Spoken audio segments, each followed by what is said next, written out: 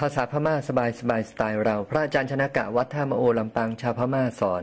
นายแพทย์วรพรเรืองวงเรียนและถ่ายทำมิงกระบาคำยาสวัสดีครับที่นี่เราเข้าไปร้านอาหารแล้วเราอยากจะถามว่ามีข้าวผัดไหม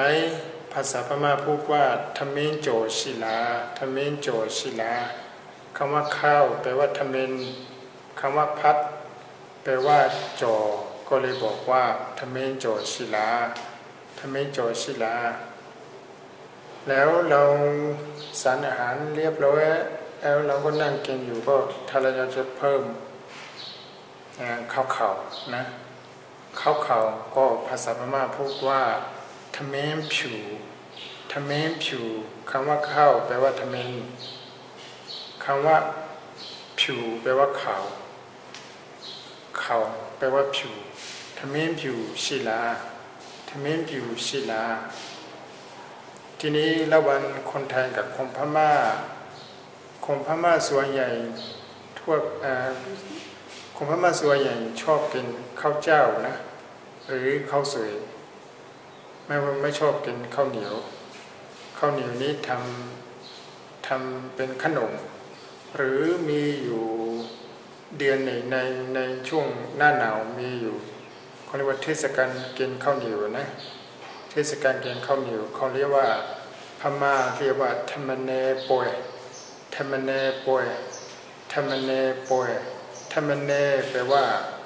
ภาษาไทยก็บอกว่าเข้ามัทุปายาตนะเข้ามัทุปายาตธรรมเนคำว่าปอยแปลว่างานนะ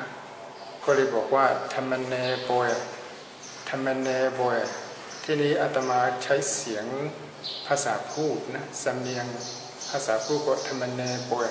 แต่จริงๆถ้าเราออกเสียงตามตัวสะกดก็ธรรมินเนปอยธรรมินเนปอยธรรมินแปลว่าข้าวคำว่าเนแปลว่าเหนียวนะของที่เหนียวก็เนนะเขาเรียกว่าธรรมินเนปอยแปลว่างานก็เลยงานเข้ามัทุปายาทางไทยก็มีทางพม่าก็มีอยู่หน้าหนาวที่ทางพม่ามีอยู่งานเข้ามัทุปายาภาษาพม่าพูดว่าธรรมเนปอยธรรมเนปอยธรรมเนปอยงานนี้จัดในงานหน้าหนาวในหน้าหนาวที่นี้มีอยู่ที่พม่าถึงเวลางานเข้ามัทุปายาหรือภาษาพม่าพูดว่าธรรมเนปอยก็มีจัดแข่งขันด้วยที่เจดีย์ต่างๆไม่ว่าจะเป็นหมู่บ้านเรามีอยู่เจดีย์ก็ไปจัดแข่งขันที่บริเวณเจดีย์นะก็แข่งขันเป็นคณะหนึ่งคณะสองสมมติคณะหนึ่งคณะสองแต่ที่พม่ามีอยู่ตั้งชื่อแบบคณะวิสาขาคณะที่มีชื่อผู้หญิงที่ในพุทธกาลมีอยู่ผู้หญิงที่เลื่อมใสพุทธศาสนามากก็ตั้งชื่อแบบคณะวิสาขาก็แข่งกัน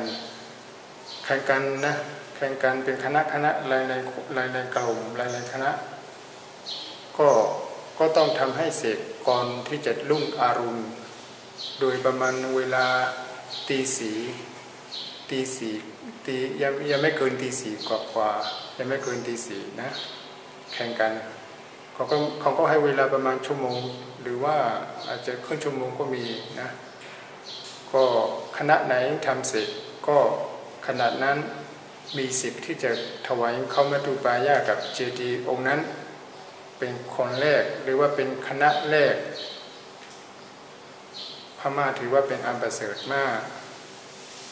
ก็เลยบอกว่าเกี่ยวกับข้าวเหนียวนี้มีเฉพาะทำขนมหรือว่ามีงานเทศกาลเข้ามัทุปายาภาษาพม่าพูดว่าธรรมเนปอยนะก็เลยคนพม่าส่วนใหญ่ก็วันธรรมดาหรือว่าวันประจำก็กินแต่ข้าวเจ้าเท่านั้นก็เลยบอกว่าทเมนผิวทเมนผิวศิลาแล้วมีคนไทยที่ชอบกินข้าวเหนียว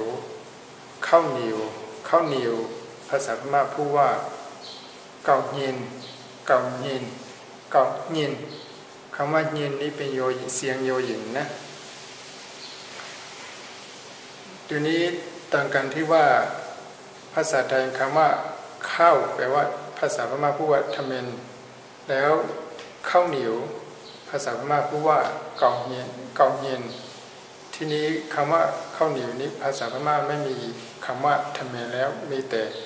เกาเหนียวเกาเย็นมีแต่เกาเย็นก็เลยต่างกันมากข้าวแปลว่าทเมนข้าวเหนียวแปลว่าเกาเย็นที่พม่ามีอยู่เกาเย็นปองชื่อขนมภาษาพม่าว่าเกาเย็นปองนั้นมีถั่วดำๆอะไรใส่เข้าไปด้วยแล้วก็มีน้ำจึงก็มีแต่น้ำมันงาหรือว่าน้ำมันถั่วลิสงที่แบบแท้ๆแล้วก็มีใส่เกลือแล้วก็จิ้มกินถ้าคนไทยเห็นก็อาจจะงงว่าทำไมจิ้มน้ำมันกินทันทีแบบอย่างนี้ก็เลยบอกว่าเขาเรียกว่ากองเยียมเปานะกองเยียมเปาภาษาไทยมีอยู่ว่าซุปเปรี้ยวนะภาษาพม่าพูดว่าชินเยคำว่าเปรี้ยวแปลว่าชินซุปก็แปลว่าที่นี้เอาความหมายว่าน้ำนะเปรี้ยวที่มีน้ำที่เปรี้ยวก็เรียกว่าชินเยก็เลยถามว่ามีน้ำซุปเปรี้ยวไหมก็บอกภาษาพม่าพูดว่าชินเยชิลา